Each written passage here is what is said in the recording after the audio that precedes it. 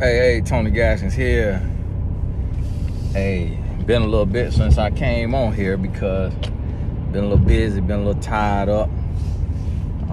I told you sometimes it's a difference between a YouTuber and somebody who do YouTube. It's a difference. And so I do YouTube if I could do it, when I could do it, and sometimes I'm not able to do it. And if you follow me on Instagram, if you don't, shame on you. If you do, then you seen me post. I was working with a college basketball team last few days. But back home, and one of y'all DM me, and I really appreciate when y'all DM me. Sometimes I get to go through there. I can't respond, but I get to go through there sometimes and see somebody sent me a DM of a young lady who she moved from her family. I need to watch it again, but she moved from her family to another state or country and moved in with this guy. And after she moved in with the guy, stole all her money, raided all her accounts, and then used her card to buy a shovel. And now she missing. And it was one of the blog sites that posted about it. But she met him on Craigslist. Now, it seems to me that she may not be from here, or I don't know, just may not be familiar with the internet as far as in the sense of meeting people, because Craigslist, meeting somebody, a romantic interest on Craigslist is worse than a dating site. That's worse than any other dating sites. Craigslist, that's never ever in your life do anything on Craigslist anymore. It used to be a decent, thing where you could find business and buy things, but it's just it's terrible. But I wanted to use that example, not to talk about her and him, but to remind y'all, singles, do not be desperate for a relationship. And I know you say, well, Tony, that's easy to say because you got a relationship. But what you got to understand about everybody in a relationship is that the grass always looks greener. When you single, it always looks better to be in a relationship. And when you're in a relationship, a lot of times it looks better to be single. I guarantee you there's so many wives that wish they could be single again. And I guarantee you there's so many husbands that wish they could be single again. Now, I love marriage. I love being in a relationship. And I love being in a relationship. But I would not be desperate for it. I would not compromise my common sense for a relationship. And I compromise my ego and some of my wants and things of that nature, but not my common sense, not my morals, not my values. And here's the thing. It's unfortunate, sometimes we don't know why we're single. And it's a reason sometimes, and sometimes it's internally and sometimes it's externally. Sometimes it's just a mindset and it's just how you look at things, how you view the world. And then sometimes it's externally, just like your look or your style in your city or in your race is just not in season at that time. And I'll be honest with you, I'm not for surgeries and stuff like that, but if you feel like you get to the point to where you say, something has in my genetics has made me look different, and my look may be hindering me from finding love, listen, it would be better to go and get those veneers. It would be better to go and get that lipo or that gastric bypass than to settle for a serial killer.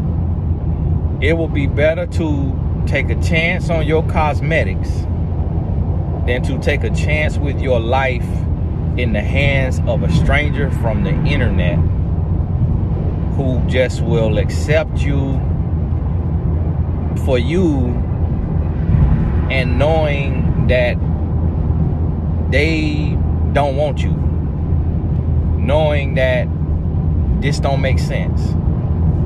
Because here's the thing, if it's your season to be in a relationship, then you don't have to go online to do it.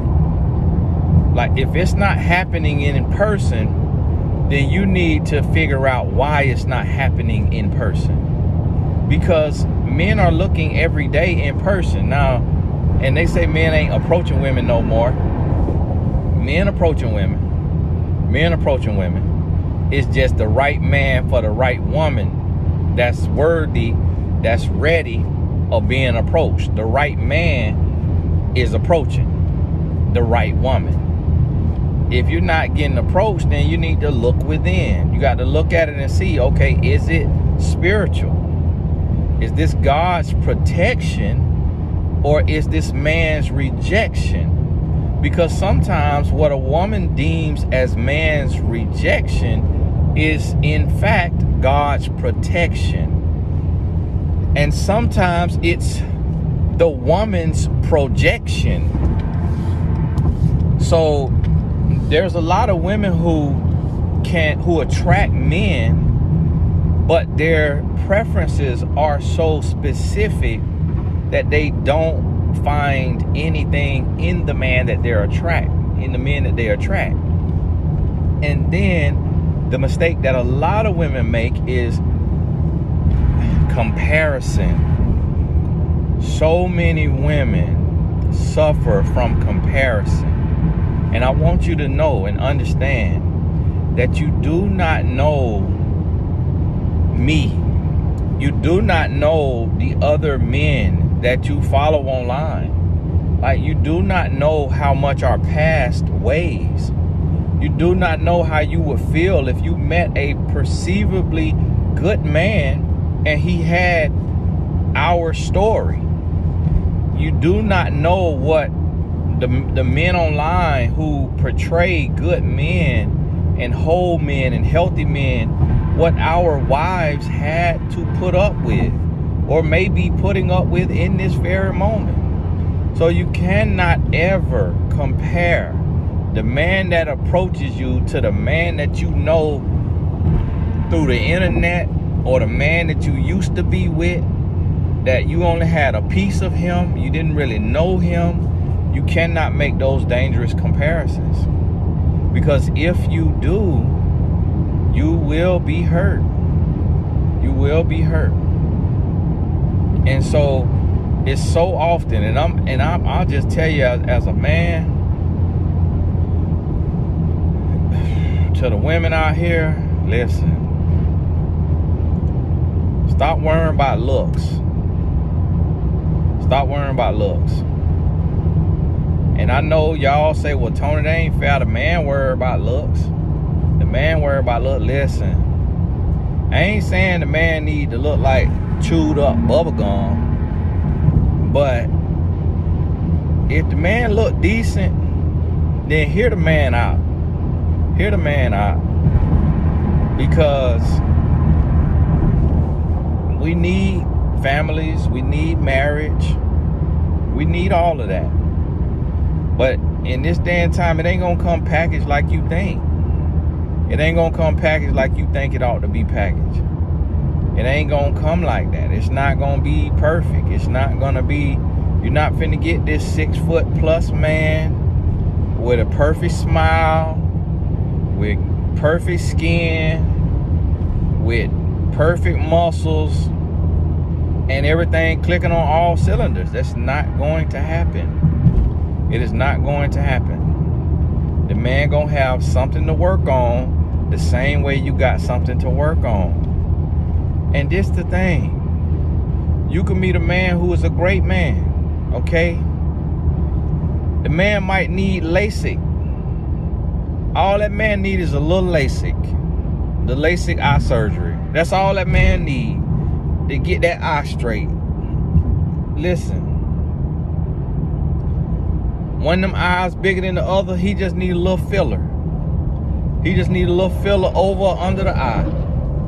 That eye pointing that way, he just need LASIK. That's all that is. And okay, he got him a little stomach on him. StepMaster. He just needs the StepMaster. When y'all get together and hit it off, and y'all get y'all gym membership, he gonna get on that StepMaster. He going to work that stomach off. Listen, them teeth everywhere, Invisalign. If the orthodontist say, listen, listen, sir, this plastic ain't gonna do it. We're gonna need to put them wires in your mouth. Plastic ain't gonna do it. We don't have plastic strong enough for just the set of teeth that the Lord done gave you. So listen, what we're gonna do, we're gonna put these wires in your mouth. Listen, that's fine. He'll get braces.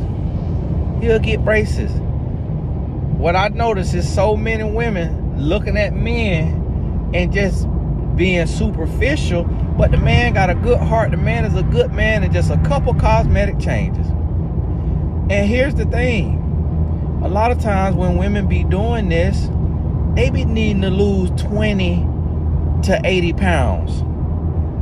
And I be like, listen, now hold on, now you can't hold this man with no, you know, go through this man with a fine tooth comb, and then you want to go through your life with a big old wide rake. Like, no, don't be so specific on him now, because y'all could work together. Y'all could work together. Both of y'all could be on that StepMaster. Both of y'all need some braces. Both of y'all might need LASIK. A lot of time we can't see ourselves.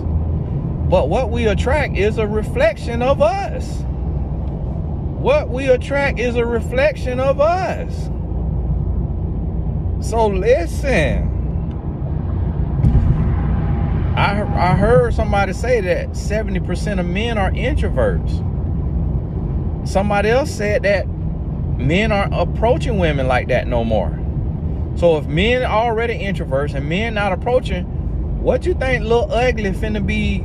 You think Lil Ugly finna walk up to y'all, the lady y'all think is gorgeous? No. He ain't got that kind of confidence. He ain't got that kind of confidence. So guess what? The man that's approaching you, he feel like he on your level. He feel like he on your level. Listen. And sometimes you just got to be humble with that. It's like me. I'm a married man. But if I'm holding my phone in my hand and I'm looking at my phone, you can't see my ring. It ain't no women that look like no supermodel checking for me. They ain't walking twice in front of me. You know why? I'm 5'10". I'm 5'10". Them women want them a 6'2", 6'4". Them women ain't looking for me.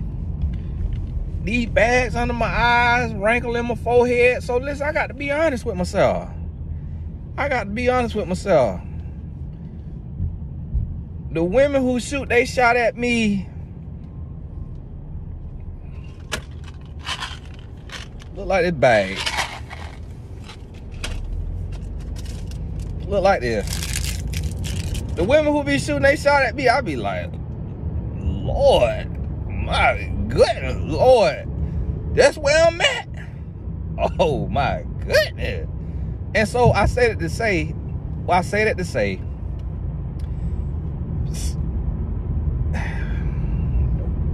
what that means is sometimes it's not a reflection of you. You're right. Sometimes it's not a reflection of you. And sometimes it is. Sometimes it is. It's like, okay, 5'10" with a wrinkle and eye bags, this is what you going to, this is the type of woman that double taking at you. Okay? The woman who everything perfect on her, she going by her business. She ain't double taking, she ain't slowing down, she ain't doing none of that. And so sometimes we just got to look and say, okay, well, what I need to, some things we can't change. Some things we cannot change. If I was a single man, I can't be 6 feet tall. I can't be 6 feet tall.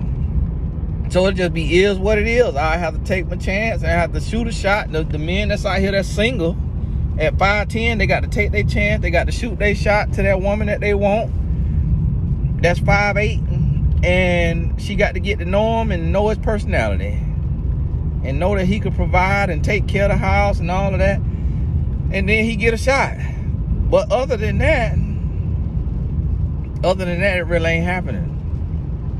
It really ain't happening for them guys. So listen, to the ladies, don't get so caught up on looks. Don't get so caught up on looks. Because I done heard so many men and women say that they a catch. And it's like, oh, yeah, you a catch. You look like an algae eater that somebody got to throw back. It's like, come on now. Let's calm down. Let's be humble. Let's calm down. Everybody look good in the sight of the Lord now, but we got to be humble and calm down. It's like in this day and age, 2022, if I had to be single, man, listen, I'm finna be humble. I'm finna be humble. I'm not finna be judging nobody like that with no microscope. I mean, with no magnifying glass. It's like, come on now. We got to get together. We got to work together. Got to get together. We got to work together. And it's a lot of time people, people say how beautiful my wife is. My wife, she's always been pretty. She's always been a pretty woman, but guess what? She way more pretty now. She way prettier now than she was when I met her. Now look at this car. All across the road, and he got them blue blockers on. That's probably why he can't see. Y'all remember them blue blockers? They used to have the infomercial. My uncle, God rest his soul, used to wear them blue blockers. Them things was so big. What the man had on, he all in front of me in the neighborhood. Come on now. Gotta get on your side of the road with them blue blockers. And so, listen to me. The thing is we grew together. So what happened is, boom, like today, she getting her lashes done. Boom, yesterday, she did a laser hair removal. And cool tone, cool tone is like a machine that kind of work your abs and stuff like that. A lot of y'all, you be looking at people and you don't even know. Like my wife do a certain type of, she did a facial, and the facial was probably $200-300, but the treatment, the face wash and all of that the lady told her to get, the bill came out to $700. And I remember she went and did this other thing, and the bill was $2,600 on her face. And she's done that a few times. You do it like once a year. And so I say that to say, a lot of times you see skin glowing and you see, all this stuff. People always comment, my wife eyebrows microbladed. And she tell people that, and she send her friends and family to the microblading lady. You want them perfect eyebrows? That's a lot of pain. When I used to have braids and that thing used to hurt my head because I'm tender-headed, my mama used to always say, beauty is pain.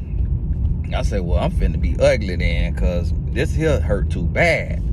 But beauty is pain. So you got to understand that just because you meet a person in a certain place don't mean they got to stay there. And I'll meet people and they say, well, this is what I want, this is what I want, this is what I want, but I need to lose 50 pounds. Well, hold on now. Well, you need to lose that then. You need to lose that before you start looking. You need to lose that before you start looking. Because if you looking and you need to lose 50 pounds, what you finna be attracting is not what you want. When you lose that 50 pounds, what you attract finna look totally different. Yes, you still gonna have a couple scragglers in there. You still gonna have your couple wide mouth bass that scraggle in there. But overall, what you attract finna look totally different. Totally different. You hear me? Finna look totally different. I'm 5'10". If I was a single man, you give me 6'2". What's available to a 6'2" man who look halfway decent, it look totally different than what's available to a 5'10" man. And I'm gonna be honest with you. I see men on a regular basis that's 5'6", 5'7". That's 5'6", 5'7" on a regular basis. And just yesterday, I said, Lord, I respect men who is, shorter in stature and extremely confident. I respect that because the world try to beat up on them. I don't have that kind of confidence. I said just the other day, I said, Lord, thank you, I'm not 5'7". Because I don't have that kind of confidence. The men who 5'7", I guess God give them that confidence. I got friends that's that height and they confident. Married, happy, strong. I wouldn't have what it takes because I care about too much what people think. And I think that's how some of y'all might be. So listen, we got to get to a place where we work on ourselves. I'm finna get off this phone. I'm finna upload this video. And you know where I'm finna be at? I'm finna go get on this treadmill. I got a coach in about an hour. Just got off the plane. Just pulled into my garage. I'm in my wife's car. Y'all got to forgive me. With these kind of color seats in my wife's car. And I'm finna go get on that treadmill. And I'm finna put that thing on incline. And I'm gonna put it on speed 3. I'm gonna go between incline 3 and incline 12, whatever my hamstring can handle, cause I tore my hamstring. And I'm finna walk it out. And I'm finna be walking like that every day that I get the opportunity. I'm finna be walking so I can go and get this stomach off of me. And I'm married, but I still wanna look like a bill of health. I still wanna look good as a married man. And so for y'all singles, you got to be extra motivated. And that's what I'm trying to tell you. Like, listen, my wife married and she want to get veneers. And she married and now a lot of people got veneers. 5 out of 10 almost got veneers. People who, in that couldn't afford them, whether they got the credit or the cash. 5 out of 10 getting veneers. Now, when they first started veneers, they used to look like chiclets. Now, they don't necessarily look like chiclets. Now, me personally, I don't think I ever get somebody else's teeth put in my mouth. And I know they're not coming from nobody else's teeth, like some of y'all weave coming from somebody else's head in India. But they still on top of your teeth. So, hey, if that's what you want to do, go right ahead. Go right ahead. That's what you want to do. But you know how much a good set of veneers cost? $40,000. $40,000. My wife done looked into it. And so guess what? That's the beautification. And she a married woman. She not looking for no man. She a married woman. But listen, beauty is pain. It costs to be the boss. It costs to look. When you see these women and these men online that you think they look like a bill of health, a lot of them spending about $3 grand a month. A lot of them spending $3 grand a month. Listen, I go into the place where you do facials and filler and Botox and all of that. I go into that place because it's a high class place in a little ritzy area. And when I tell you, you'll be shocked how many people and what the people look like. Sometimes some of the women look tore up from the floor up, but they be in there and that bill will be $6,000. You hear what I'm telling you? Like, people out here spending on themselves. And so if you unwilling to invest in yourself, I remember a lady came to me years ago and she said, Tony, I can't meet no man. What's going on? I sent her a questionnaire. On the questionnaire, do you get your nails done? Your hands and your feet? Do you wear makeup?